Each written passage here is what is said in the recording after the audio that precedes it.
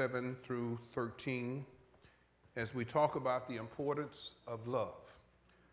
And while you're turning there, let me set the table. Our world is turning very ugly in its demeanor, deportment, and behavior. I mean, the stores are ugly, how people treat each other, ugly. Total strangers will walk up to people and just get into their business and say ugly things to them. You have ugly stuff going on at the job. Backstabbing, cutthroat, me first, ugly stuff. And in politics, it's sure enough ugly. There's nothing about let's just see what we can do to fix the problem. It's all about fixing the blame. It's not what can we do to get it together. It is, I'm going to, the problem is in a society such as ours, is if you're in a boat together and I stand up and blow a hole in the end of your boat and said, there, fix you, didn't I? But if you're in the same boat, kind of don't make sense. Now, ugly in the world, we cannot fix that. But there is an answer. Ugly in the church, that's a different ball game altogether. That's a whole nother puppy. Because God does not allow us to be so unloving and unkind to each other, whether we in the building or away from the building, and that is also not just in the church, but the homes that those churches reflect. Whole lot of ugly in homes. Lack of love. Lack of love. 1 John 4 says it this way. Beloved, let us love one another, for love is of God, and everyone that loveth is born of God and knoweth God, meaning this ought to be a byproduct of your relationship with God. If you know God, this is something that should flow from that relationship. In verse 8, he that loveth not knoweth not God, for God is love. In this was manifested the love of God towards us, because that God sent his only begotten Son into the world that we might live through him. Herein is loved, not that we love God, but that he loved us and sent his Son to be the propitiation for our sins. Beloved, if God so loved us, if God so loved us, we ought also to love one another. For no man have seen God at any time. If we love one another, God dwelleth in us, and his love is perfected in us. In verse 13, hereby we know that we dwell in him, and he in us, because he hath given us of his Spirit. And here the idea, church, is the capacity to do what he tells us to do is present if the Holy Spirit resides in you. You see, a Christian has no reason and no excuse for being unloving. Now, I'm not talking about just in word. We're going to get to the practice of it. But here you're talking about something that God says do. Now, 1 John, textually, is a book that talks about ways in which you ought to look at things to test your faith. And then if you flunk the test, it might be you don't have faith. Bottom line. If you don't do righteous, you need to find out if you know the one that is righteous, because the one who does righteous is born of God. It's a test. It's the idea of a person who confesses Jesus Christ is come in the flesh. That's a test. But to be in church and be around religion and be in some denomination, some title, some handle, some position in some office, and deny that Jesus Christ comes in the flesh is a test. There's something wrong there. It's a test. And one of the other tests is a life of holiness, that because he's holy, we should be holy. That's testing us. But here he talks about the idea that seeing the love of God in you demonstrates a relationship with him. Seeing the lack of the love of God in you demonstrates maybe an unawareness of who he is. Meaning that outwardly, your demonstration of love is a evidence of who lives in you. Outwardly, the lack of that demonstration is an evidence of who may not be in you. Now again, it's impossible to claim that you love God whom you've not seen. Oh, I love Jesus. But then to hate the people that you do see. So we're going to talk about this issue of love. The love is a bedrock, unmovable. There's no negotiation. This is for some, but not for me. This is for everybody. It's a law. Look over in John, the Gospel of John, chapter 13.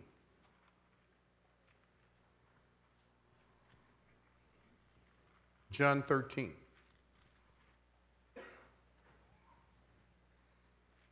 And notice, if you would, verse 34. Jesus said,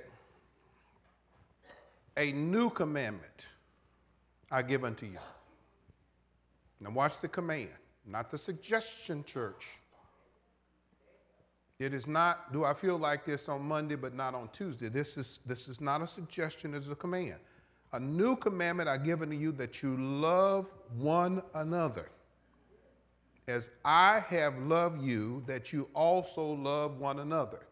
Now the idea of new means this was not required in the Old Testament, and the truth of it is, if you look at Leviticus, one of the principles in the Old Testament is that you ought to love everybody. But it is new in the sphere and the capacity to love, because something different about the old is God could command it, but the people lacked internally the power to do it. In the New Testament, God still commands the same love. In the Old Testament, it showed us how bad we failed.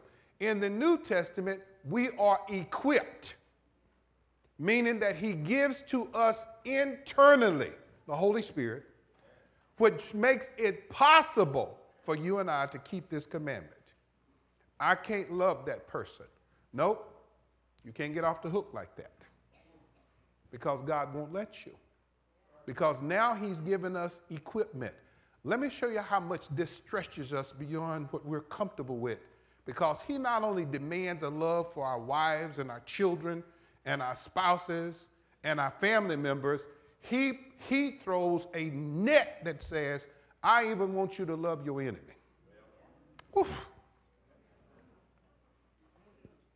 Don't make me fish in that fishing hole, Lord. But because of the one who's in you, that is not a suggestion to you. That has nothing to do with how you feel. This is a commandment that he makes to us, and he means what it says. Now, there are some commandments, some laws that we break because we don't know they exist. Normally, when you're driving down the road and you get pulled over, normal rule of thumb is, I didn't see that sign. I didn't know the speed limit was this sign. But when it comes to the commandment of love, God has written it everywhere. It's all in the book. From Genesis to Revelation, it's written everywhere. And matter of fact, it's not only written everywhere, he demonstrates himself. You ought to do this because this is the essence of who I am. God is love. So you have no excuse. And so he writes it. Now, there are some laws that are on the books that are unenforced.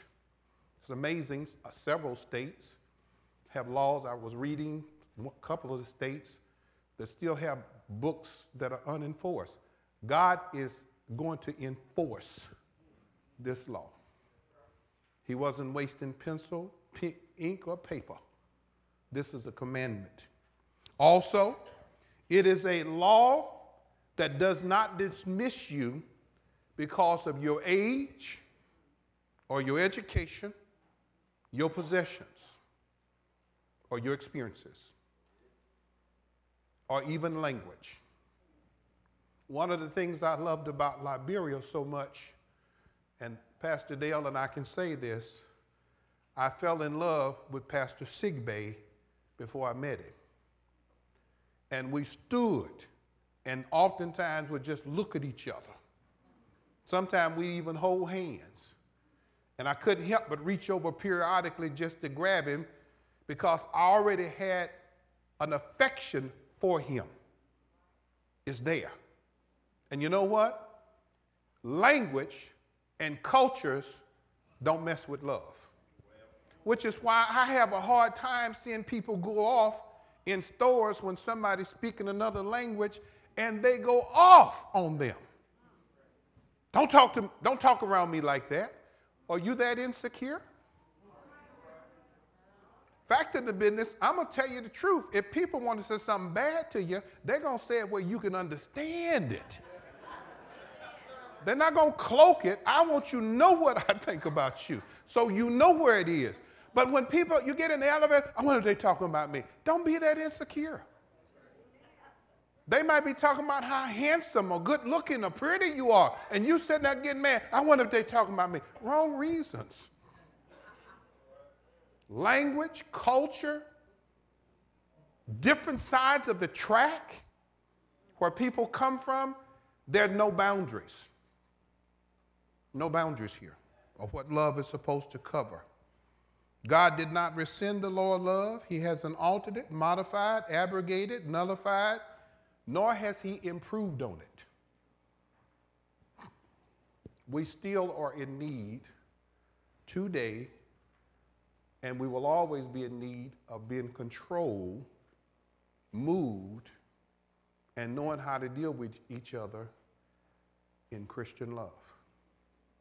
And if the world lasts another 2,000 years, the necessity of love will not go away because love is eternal. 1 Corinthians teaches me faith will go away. Hope will go away. Charity is not going anywhere because it has an eternal merit. It has an eternal value in itself. So it's never been rescinded. It is correct when they wrote this, it's correct today. I hear people say, but that's kind of, we just need to love everybody.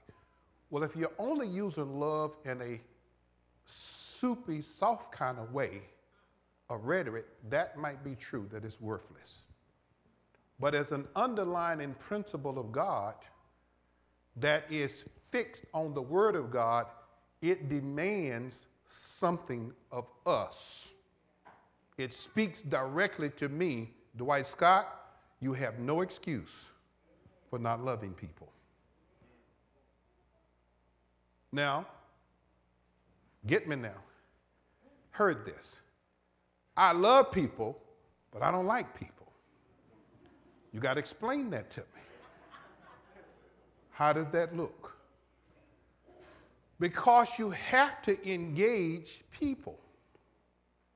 And what love does, love will be able to help you like people if you got it right. Number one, Scripture says charity will do something. It'll cover something. I was trying to come up with all kind of illustrations these last few days, and the only one I could come up with was porcupines. There's a whole family of them. You say, but how do you hug a porcupine? Ask a boy porcupine and a girl porcupine how y'all get along. They do. Because you get baby porcupines. Somehow they have worked it out with all them needles and spikes and things they got on them. They've learned how to love each other. Now, if God can work it out with a porcupine, surely He can work it out with us. Oh, the wisdom of God with a porcupine. Now watch this now. You and I have to be able to work this out. Now watch this. On the principle of love, it is promoted all through scriptures. You know, you can tell how something is important by not only who says it, God, but by how others come along and promote what is said.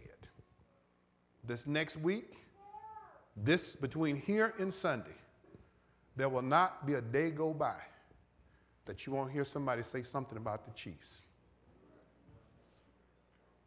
Not a day. It'll be from you and others, but you're not going to hear. You're going to walk in a grocery store and a total stranger you don't know will mention something to you. How about them Chiefs? You're going to have people texting you, emailing you. You got it going on already? Now, we got a few more days of suspense because this is a buildup. But watch this now. What are people communicating the subject about? In other words, this thing is building. And I hope Bannister Road Baptist Church, we can start communicating something. Now, take the time. I want to hear something about the Chiefs between here and there. But then that day is going to come and go.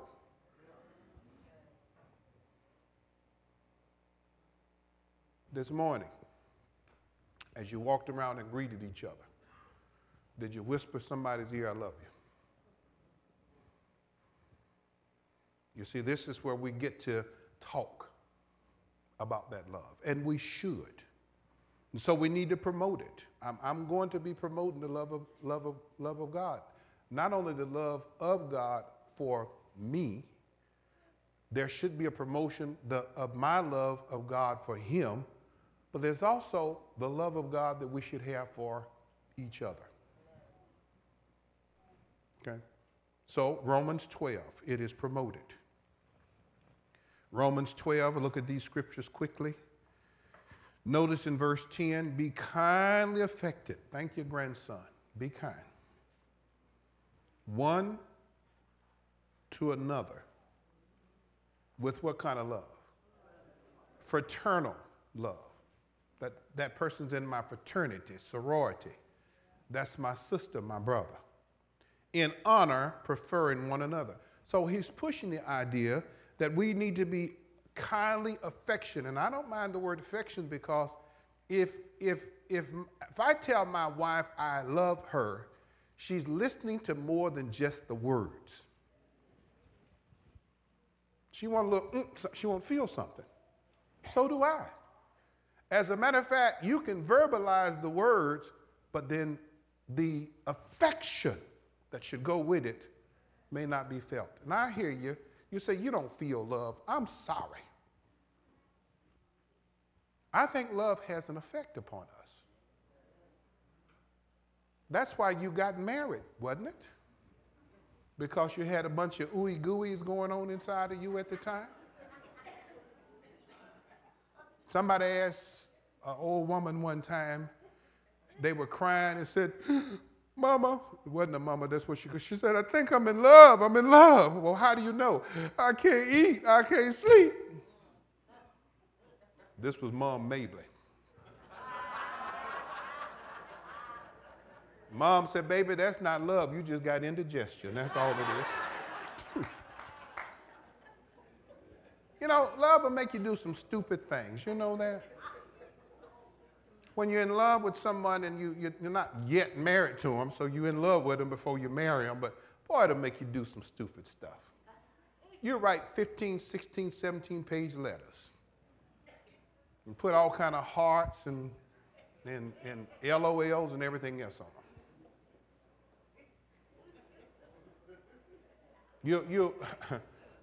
Let me, what's the LOL? I don't know. Lots of love? That's the wrong thing? Okay, I don't know. I thought it was lots of love. That's not what it means?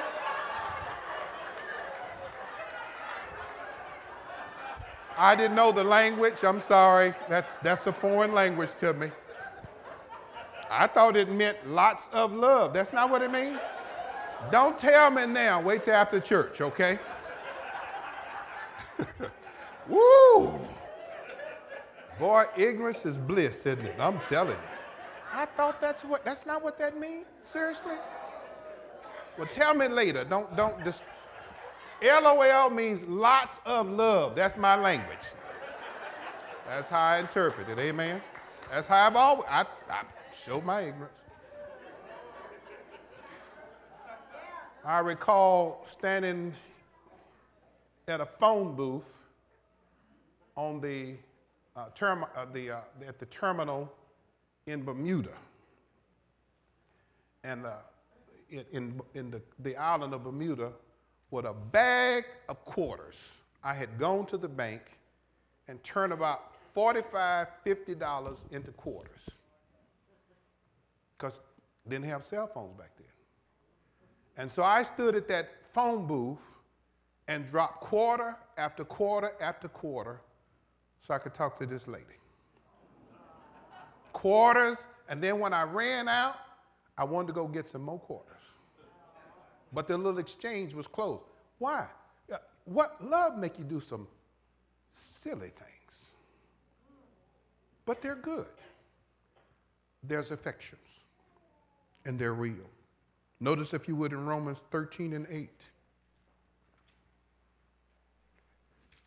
For those of you who said that I'm not in debt, I don't know nobody. Yes, you are. And you're going to forever be in debt. Someone said my house paid off, my car paid off, my boat paid off. I don't care. You still got debt. You say, how can I be in debt when I paid everybody I owe? Look at Romans 13. Look at verse 8. Owe no man anything.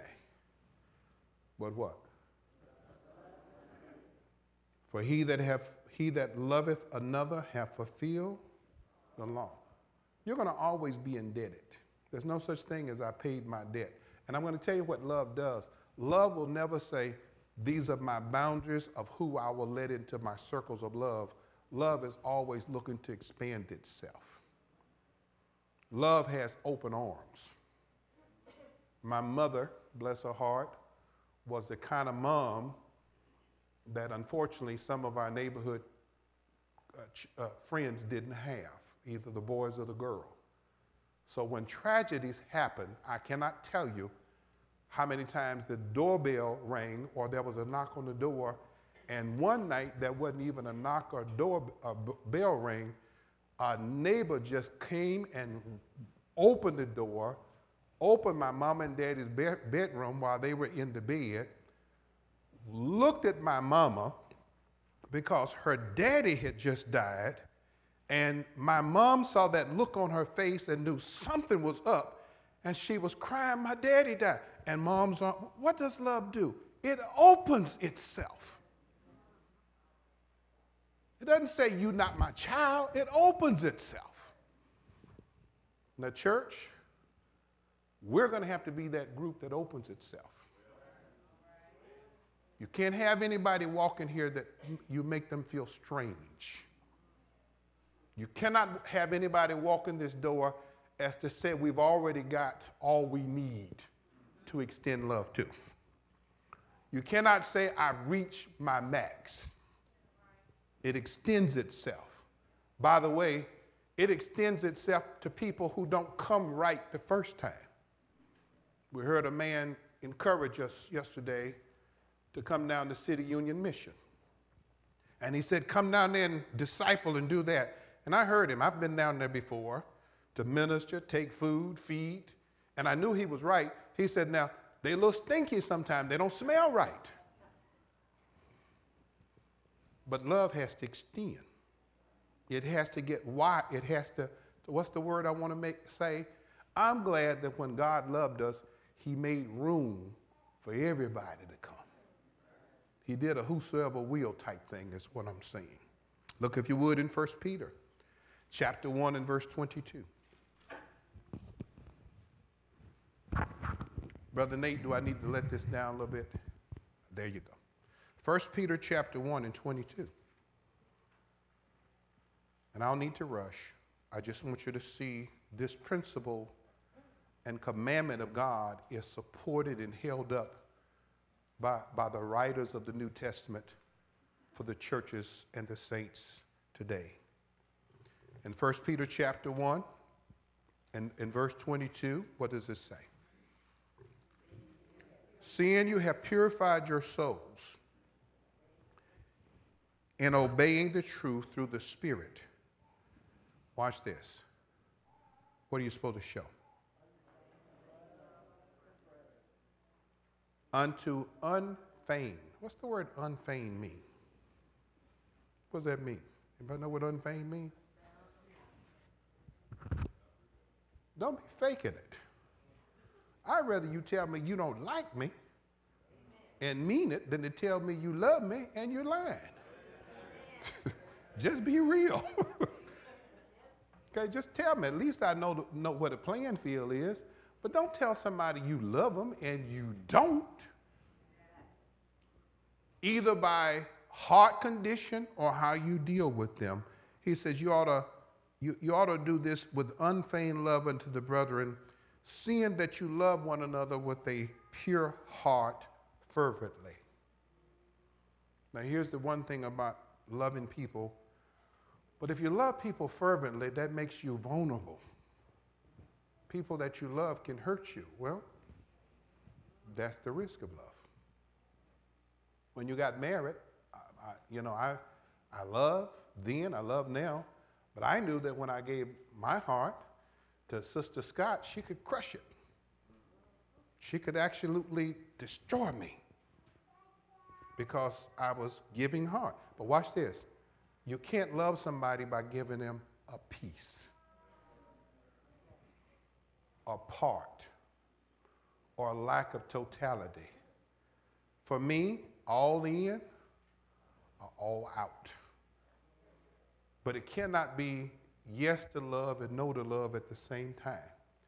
That's not only true of a spouse, children. You know, some people don't love their children, and they just see them as a burden. And you know what? Your kids will pick up on that. They'll get that.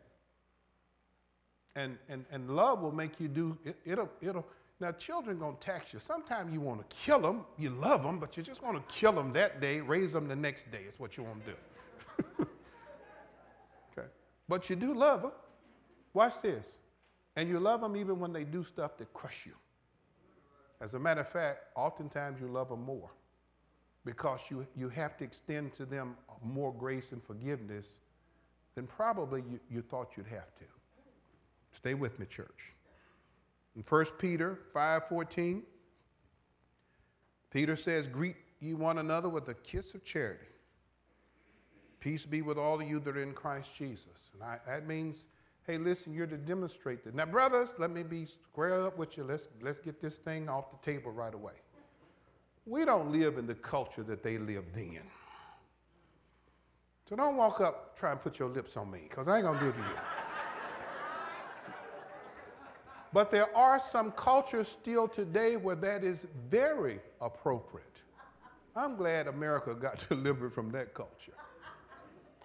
But you see some cultures, they'll walk up and they'll the man will put one. And now ladies, y'all can do some things we can't do. Y'all will kiss on each other's cheeks. And in our holding this church, they kissed each other on the lips, the ladies did. Wasn't nothing weird about it, it's just the way they kiss. Now brothers, it's all right. We good. You're demonstrating love by but hold it right there. Hold it right there. But if we were in the culture, I would try to adapt. When I was in Africa, in Tanzania, when they really like you, they hold your hand, the men, and they walk with you. And the first time this man grabbed my hand, this Tanzanian brother, the missionary didn't explain that to me. So I eased my fingers out of there. Because, it was beyond 2 minutes. And guess what? He reached over and grabbed it again. And the missionary told me, he says, I envy you. He says, this guy hadn't done that with me. That means he really cares for you. I said, this is what this means? So I had to get used to it for those few weeks we was there. So I just held on as long as I could. But I made it back to America. Amen. But you are okay demonstrating love in an appropriate way for the culture that you're in. James put it this way. He said, if you fulfill the royal law, James 2:8, according to the scriptures, thou shalt love thy neighbor as thyself. He extends it beyond just people who look like you. He says, even your neighbor, people who are around you that are not particularly family members, do ye. We had a Muslim couple moved in across the street. And so we tried to be neighborly, and we would go, I like to fish, so I would take fish over to them. And I thought that over time, you know, you couldn't walk in and just start talking scripture to them. Sometimes you have to become friends. And so we would do that. Now, he married, and the lady he married, she spoke no English. And so when he brought her home from where he married her, her and my wife would walk. She would be pregnant. She got pregnant. And they would walk, and his wife would practice her English on Geneva, trying to understand how to say it, concepts, things she'd heard, and if she understood it right. We worked through that. They would come over, and when we went to their home, watch this, as soon as we hit their doors, shoes went off. Their culture. When they came to our home, they did the same. They had some things they wouldn't eat, so we knew it. So when they came to our home, we didn't do no pork chops and bacon. We would share with them what we knew they ate. Now, you can just say, I'm going to cook what I want, you eat what I put there, you go home. But that's not showing yourself to be a good neighbor. So it's called fulfilling the royal law. It's the idea that God wants you to treat people like you would want people to treat you. We had a lady running here. She was a Muslim lady, and she had her covering on, and she'd had a run out of gas, and the car wouldn't start. And so she came in. She didn't know anybody. She says, may I use your phone? She was nervous. I said, sure. She got on the phone, and she was trying to tell. She says, I'm in this Baptist church. And I said, well, can I help you? And we went and got gas and tried to get her started, treated her nice, never seen her again. But you don't have to know people to be neighborly.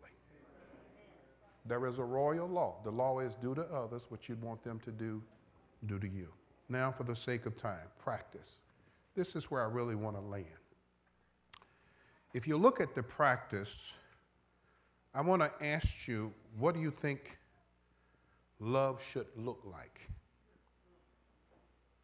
There are some behavior things about love. In other words, more than the words, I love you, what does it really, how does it behave and what does it look like? And if you want to know, look in Galatians chapter 5. Here's some things that love should not do. Don't tell me you love me and you hitting on me. I don't want to hear that. Don't tell me you love me and you cussing me out. I don't want to hear that. That's, you know, guys tell their wife, I love you, that's why I treat you like I want to hear that. That's a stupid love. In Galatians chapter 5, here's some things love won't do. Are you with me in verse 13?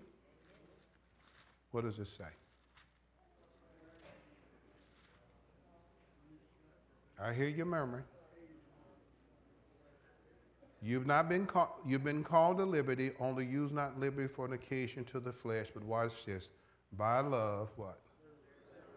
For all the laws fulfilled in this one word, in this, thou shalt love thy neighbor as thou what? Now, what's a way you demonstrate that? Verse 15. You can't be loving people if you're biting and devouring and chewing them up all the time. You have to learn that you can't devour people with words. And here's what will happen. When a person enters into your life, your world, my world, this church, you know nothing about them. They're blank. But as you begin to know them and they begin to know you, You see flaws, you see weaknesses, you see imperfections. And then that is where, if we're not wise, we begin to bite and devour, especially in an unbiblical way. And pretty soon, that person that was once whole doesn't have totality because you've chewed them all to pieces. There's nothing left. So you have to be careful. How do you deal with people's imperfections and flaws? And I'm going to be honest with you. Is there anybody walked in this door that was perfect? Is there anybody in your home that's perfect? I know you look at the mirror and you said, he's the problem, she's the problem, and I'm right. But I guarantee you, in that home, in this church, and anywhere in the world, anywhere you have two people, you got two flawed, imperfect people with a fallen, sinful, carnal nature. Always. And so what you can't do is start biting. Well, I don't like the way they look Tuesday. I don't like the way they look on Wednesday. Well, you're not going to change your mind when Saturday come along if you've been chewing them up like that all week long. That's why you need charity, because charity will cover a multitude of sin. Now, role play with me. What does it look like? Your spouse has been working all day long, or your dad, or your mom, or your sister, brother, and they've been in traffic, they just got a ticket, they just been treated bad, and they walk in the day and they walk in the door and they're not on their best, and they don't treat you right. And what you do is you get your book out and you mark and say, okay, 2:30 Monday, acted ugly. Well, you know, that thing can repeat itself. And then all of a sudden, you got a book full of check marks of stupid, dumb, irresponsible, callous things that person has done. Now, what if God started keeping a book on you?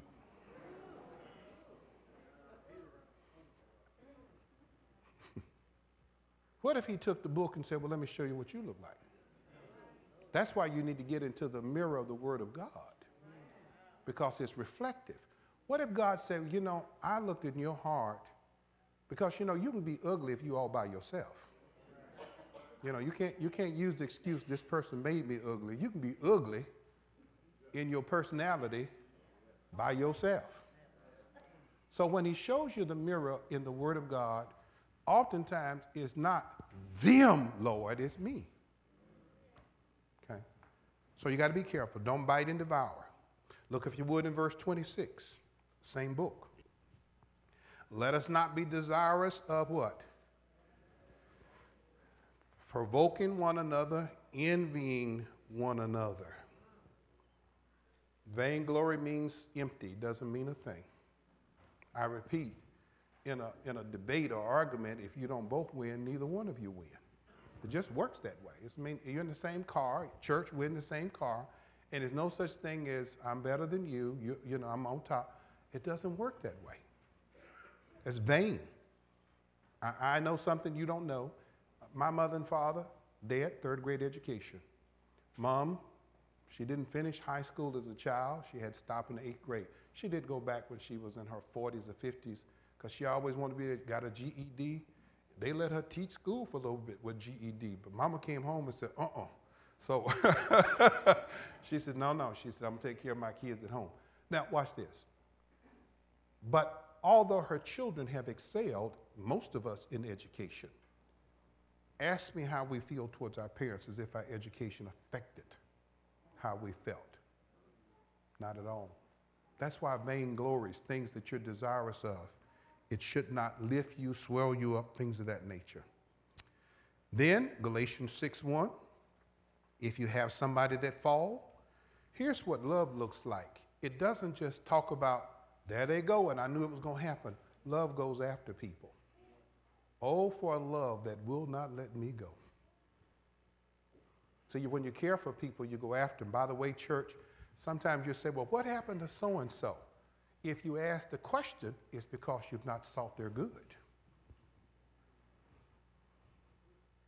Because if they came across your mind if they were in your thoughts, that was maybe a prompting for you to call and check on them. It was probably a call for you to say, you brought them on my mind. Don't ask the question, seek them out. We've been missing a brother who sings in the choir the last few weeks. And I made sure I had his phone number right.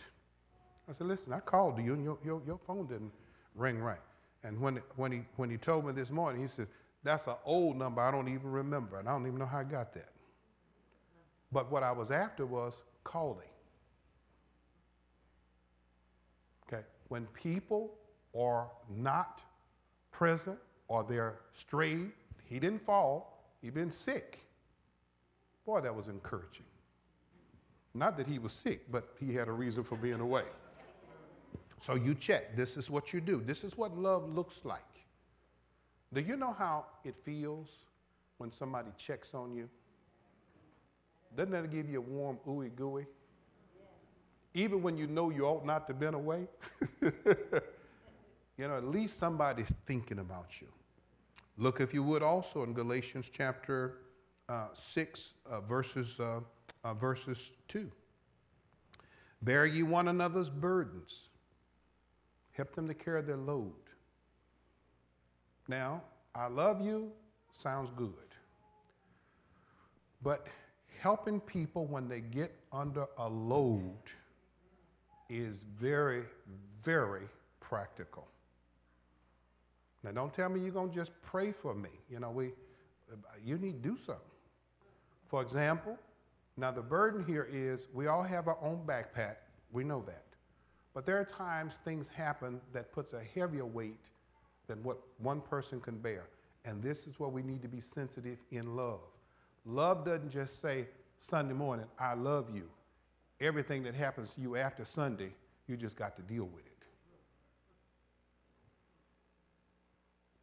I'm trying to go somewhere with this. Here's why I want to push this.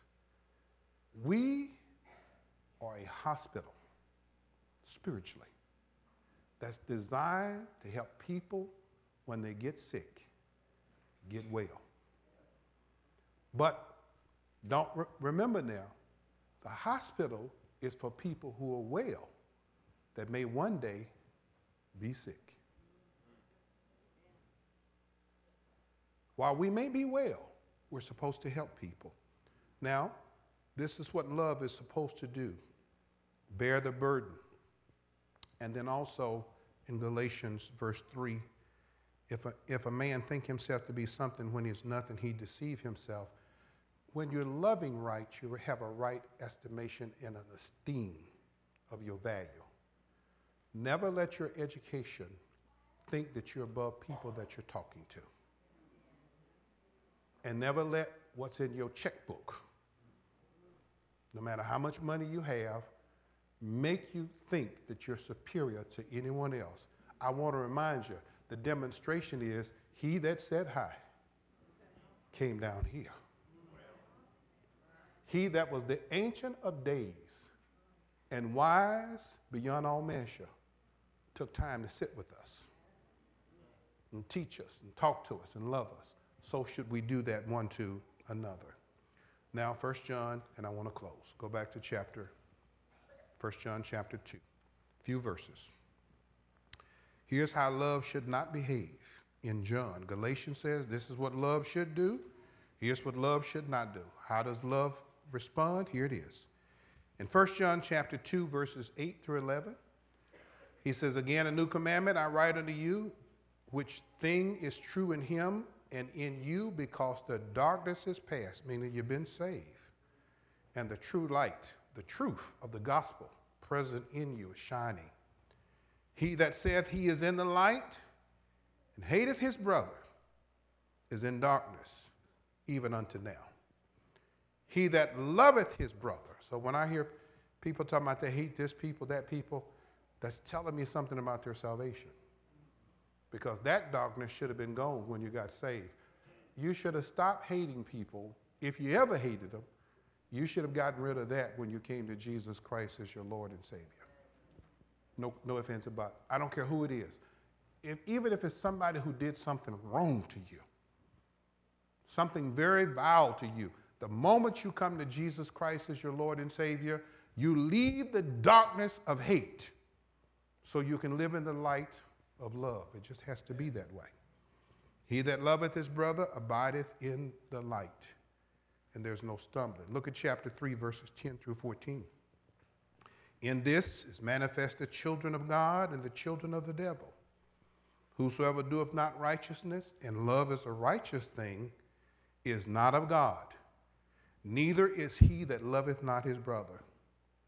And then he says, now, if you are hateful and have a hateful spirit towards anything or anyone, that's an indication you're connected with an evil presence. So a lot of the hatred that we're sensing in the streets, you have to understand that doesn't come from God. And we have to identify it for what it is. Okay, that's of someone who is of the evil one. Look at 1 John 3, verse 18. My little children, let us not love in word. This is the practice. Neither just say it in tongue, but what? It's demonstrative how you show that love. I can't say one thing to you on Sunday and then treat you a whole nother way when church is over. It's demonstrative. It shows itself. You got to be willing to help. You got to be willing to show love. Brother Dale busted me over in Liberia. I didn't intend for you to know that, but I bought a watch for Pastor Sigbay. I bought a brand new watch. Now stay with me. And I had the watch in a box on top of my dresser. And I forgot to take it when I went to Africa. And I was kicking myself, but just before the plane took off, I took the one I had on and gave it to him. Don't get me twisted. It wasn't no Rolex. Because, you know, I don't wear that stuff. But the point is, we can't just use words. Now, I didn't tell him, I didn't tell Ron, I didn't tell my son. But here's what happened. Brother Dale came to me and said, Pastor Sigbay was doing this, looking up. He said, Pastor, you did something. You see, your love for people should cause them to look up to the God that creates the love in us. It's designed to say, what's in you? And you know it's not you. I couldn't do that. Not Dwight Scott. I'm too selfish. So are you. But you're showing God can do a great thing in us. Our problem is, world don't love each other like it's supposed to. And it can't do it without the Lord. Cannot do it. In 1 John 3, 22 through 23, here's the close. I said 1 John chapter 4. Let me just skip to the other. It says in verse 10, herein is love, not that we love God, but that he loved us. That's the capacity for loving, is that we see it and we're recipients of that great love for us. He loved us. He gave his son to be a propitiation for us. And I am still, to this day, overwhelmed by the fact that I have a God who made all the world, the universe, and everything in it, but he has a unique place just for me. He has time for me. You know, my mother and father, 12 children, and I've told you this, and I joke about it, but I used to tell my mama, Mama, you wasted your time having all them kids. You could have just had me and been through with it. That was just a waste of time. All them other children could have just had me. But my mama had a unique way of making each of her 12 children believe they was a special child. Guess what? God doesn't have to fake that with you and me. Every one of us has a special place in the heart of God. When you pray, as vast as this world is, and as many people in it, God does not listen to our prayers in a group.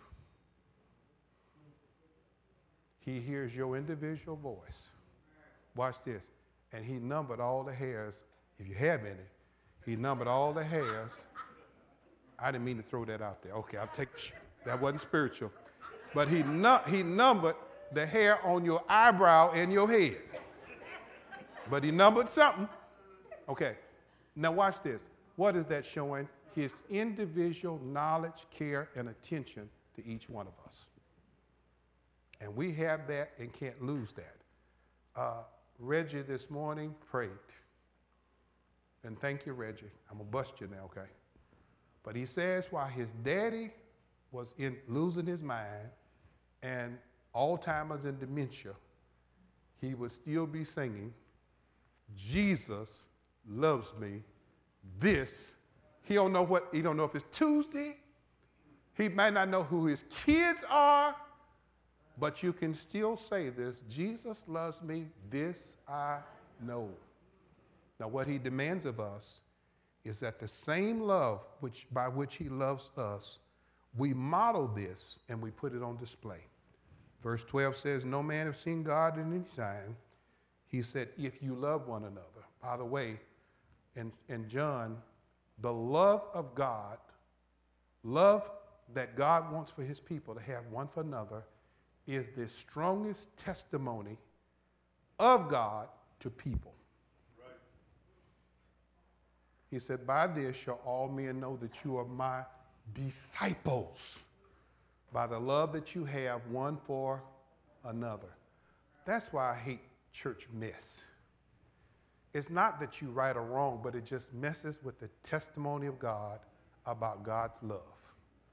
That's why you hate foolishness. It's not I have to be right or wrong. It's just that whenever there's foolishness going on, it messes with. Here's what it looks like, and I'll close. Your children come in the house. Mom and daddy having a big row. That messes the kids up. Church is visited. Church in a tete-a-tete over which side the piano or the organ is on. That messes people up. Foolishness. What I'm saying is, this principle of love, Bannister Road Baptist Church, is foundational. It's a foundation principle. We have to be there. Then we have to practice that foundation. And the question is, how are we practicing that foundation one with another? Can I encourage you? Let's establish relationships that are built on love.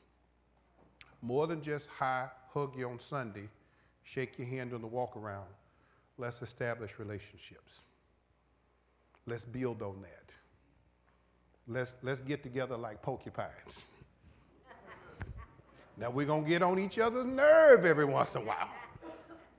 But it's par for the course. That is God teaching us you need to have something in you that's demonstrating who I am by what I put in you that you could not do without me. We couldn't love like this without him being in us. You can't do it. So here's what I want to ask you. Is he in you? Because if he is, then the love of God ought to be shed abroad. That love in you should be shed abroad. Would you bow your heads in prayer? Father, we want to thank you for this time to stand before your people. We ask, O Lord, that as we have dealt with the subject of love, that we see it as a foundational principle, even a command. It is put in such clear words, and it is there because we're told this is a requirement, necessary, one with another, because this reflects who you are. God is love. And in this world, Lord, we need more displays of you, but we cannot display you properly without having the love of God permeate, control our hearts, thinking, and mind.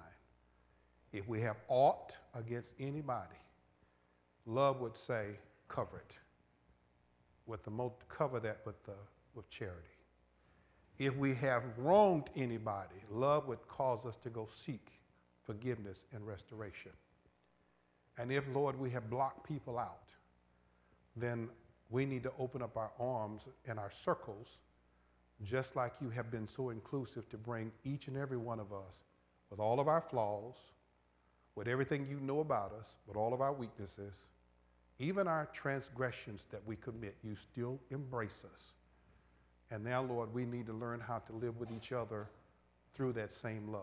And if we are successful, if we strive for this, then God, we want people who walk in these doors to sense the love of God amongst us. And as we walk out of these doors, we want to demonstrate the love of God to other people who are not here. Because if they're going to see it, they have to see you in shoe leather. They have to be people who are walking around showing this is who God is. And we want to submit ourselves to be that type of people.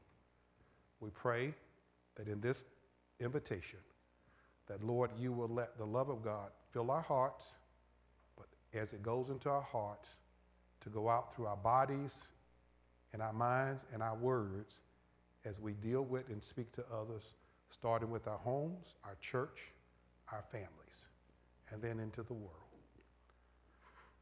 Leading God in this invitation, we pray. Every head bowed and every eye closed.